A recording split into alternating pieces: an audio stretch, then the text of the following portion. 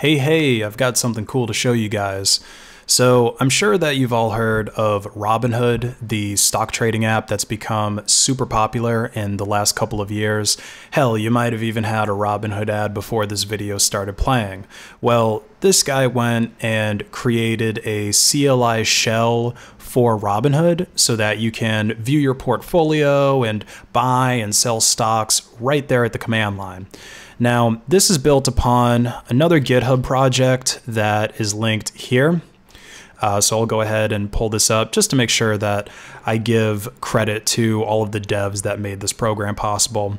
So this is a Python framework that interacts with the unofficial Robinhood API, but this gets pulled in when we install the dependencies for Robinhood shell. So no reason to actually go and install this manually. Everything that you need is right here inside of this program. So to get started, go ahead and clone or download this into a directory on your PC. Also, you're going to want to make sure that you have Python 3 installed. You probably do if you're on Linux, but if you don't for whatever reason, or if you're using Windows or something else, make sure that you have the latest version of Python. And first, we need to also install the dependencies that are listed inside of requirements.txt. Now, you should be able to install this just doing pip install r requirements.txt. You may have some issues though. I had some problems on Mint 19.3. I think it was the dateutil library. For whatever reason, pimp couldn't find that from the string that's listed here, so I had to manually install that one and a couple of other ones, but thankfully it's not too complicated. If you try to run a Python program and a library is missing, it'll tell you right there inside of the command line that what library is missing, and then just copy and paste. Really easy to resolve. So once you have all the dependencies installed, you want to also make a copy of config.py.sample and make that copy be named config.py, or you could just rename config.py.sample. You don't need to actually have both. But basically what this is for is where you put in your username for Robinhood and your password for Robinhood. If you're not sure what those are, you can find it under your account info in Robinhood, or at least you can see your username. I don't think you can see your password in plain text anywhere because that would be really stupid. So if you don't know your password, you're gonna have to figure that out, but just write it inside of this text file here. And you'll also want to make shell.py executable because by default it's not. So that's easy, just chmod plus x shell.py, and then you can go ahead and run it. Now, the first time that you run it, it's going to email you a code to whichever email you have associated with Robinhood. So it'll be printed out right here for you to input that code. Go ahead and check your email, input that code, and then you'll be at the same screen that I have here. So as you can see, there's not much to really look at here just yet. This is a command line utility, of course, but you can type question mark to see a list of commands that are available to you. Now, personally, I think I would prefer a more verbose output for these commands that actually tells you what they do. Now, you can do a question mark followed by the letter, and then that'll actually give you the output that tells you what it does. So you can see L, for example, will list the current portfolio of whichever account you're logged in as, in case you have more than one. But personally, I wish it was more like this, just by default, where it actually tells you what the commands are as well as what they do. Luckily, this is written in Python, so it shouldn't be too hard for me to add that in if it really ends up bothering me enough. So let's take a look at my portfolio. So it just lists everything here. Now, this should go without saying, but I'll say it anyway. I'm not a professional stock trader. I'm not an economics expert. I'm not here to really give you guys any type of advice with that. I literally have maybe a year of hands-on experience trading stocks under my belt. So take any advice or recommendations that I may or may not give with the largest grain of salt that you can possibly get your hands on. So anyway, this is my portfolio. You can see my portfolio value. So this is dollar amount, how much my portfolio is worth right now. This doesn't include this one over here, buying power. So this just refers to how much money that I have in different stocks and crypto, even though I don't see my crypto options listed here. I guess that's something that's missing because I should have some Ethereum on here somewhere. But yeah, that's just the value of the different assets that I'm holding. And then you can see my buying power is 190. So this is cash that I have in my account, either from transferring it to Robinhood from my bank or by selling other stocks. That's actually why this is here, is from selling some Ethereum and I think some other assets that I had that were finally at a decent enough ROI. And then you have the change. So this is the total change from when you first started investing to now. Obviously, it's not very much. It's less than a 1% gain, but I am happy that it is at a 1% gain because about a month ago, it was at a 10% loss. So this isn't too bad. I can live with this. And then it just shows the individual stocks that I have. So over here, symbol, this is like the stock code that it actually trades under. So like you have COKE here. And quick public service announcement about this particular stock. This is a place where I kind of got bamboozled.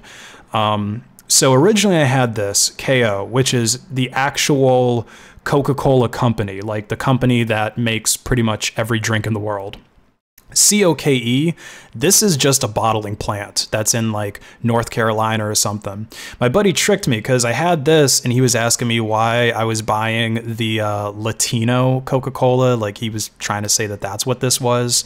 So I was like, oh, I didn't know that. I don't want to just have the Latino one. I want to have the legit one.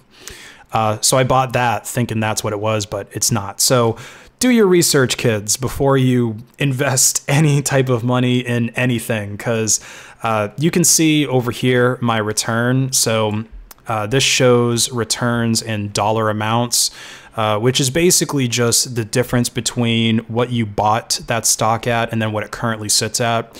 So I'm getting screwed pretty hard on Coke right now. Probably because this factory is closed, or it's probably running at diminished capacity due to the whole COVID nonsense and social distancing stuff. But yeah, there's other stocks here, and then you can see so this is total return. Then you can see daily return. So I lost about $4.50 on this just today. And then it also gives you a percentage amount for how much it's gone up or changed. So yeah, lots of losers that I have in here right now. A couple of big winners like this one I'm pretty happy about. That's got a really nice ROI on it right now. See, it's more than a 100% return. You can also see the orders that you have open as well. So if you do O, these are all the different orders that I currently have pending. So you can see with DAL, I think that's Delta Airlines, I have a limit buy for 7 shares. So right now, Delta Airlines is trading at $21.04. So if their stock price dips to $19.50, then automatically I'm going to be purchasing 7 shares. And this isn't even something that you have to keep an eye on. Like this will just execute right off the bat. Same thing with Royal Caribbean, I have a stop loss. So with Royal Caribbean, let me come up here to see everything. So you can see that I bought Royal Caribbean at $31 and currently it's trading at $36.37 and I've got 14 shares. So what this is that if Royal Caribbean drops back down to a price of $35, I'm going to automatically sell 11 of those shares so that I don't end up losing more and more and more. I'll keep a couple because I think Royal Caribbean is a halfway decent stock, but I'm looking to make a little bit of quick money off of them. I hope that it can wait long enough until I get my dividend payment because Royal Caribbean actually pays pretty decent dividends. Dividend, by the way, is it's not really a percentage. I think it's more of a fixed amount, but it's basically a certain amount of money that a company pays you per stock just for having the stock. So I don't know what Royal Caribbean's is off the top of my head, but let's pretend that it's $1, right? So they're going to give me $1 per share. So I got 14 every quarter. So they're going to pay me $14 just for having that share. It's not always cash though. Some companies, they pay out their dividends as just more stock. So instead of them giving me 14 dollars cash, they'll give me 14 shares of whatever, or not 14 shares, but they'll give me $14 worth of their stock instead. So yeah, this is the Robinhood command line shell. It's unofficial, by the way, so any type of problems or whatever that you might have, you're on your own. You can't go chasing down Robinhood trying to blame them. Maybe you can try to blame the dev, but I don't think he's going to take responsibility for your problems either. So last thing I think I'll show you is how to actually purchase a stock from the command line. So B is the buy command, and then you have to specify the symbol of which one that you want to buy. So I think I'll get a couple of shares of Santander because they're trading at a pretty low price right now, only $2.04. And then you have to specify the quantity that you want. So let's see, right now I have 284. Let's make it 6 so that it's 290. And then specify the price that you're willing to buy it at. So I'm just going to go ahead and set this to $2. And it says it's done. So let's see if that actually executed or if it just went to the order list. So yeah, you see that didn't actually go ahead and execute. I just updated the price. And well, I didn't update the price. I just updated showing the price. So that's probably not going to execute today because the market's getting ready to close. They went from 204 to 202 just since I started making this video. But if I do O, now you can see that Santander got added to my list of open orders. So now I've got a market buy open for this for $2.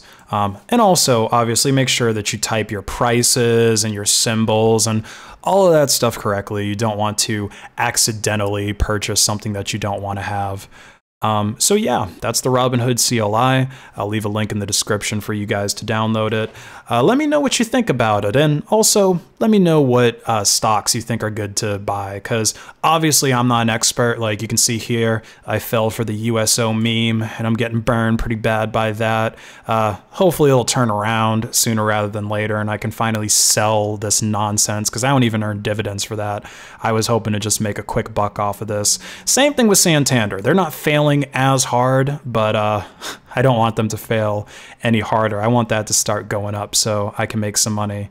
Yeah, that's it for this one. Like the video, share it with your friends.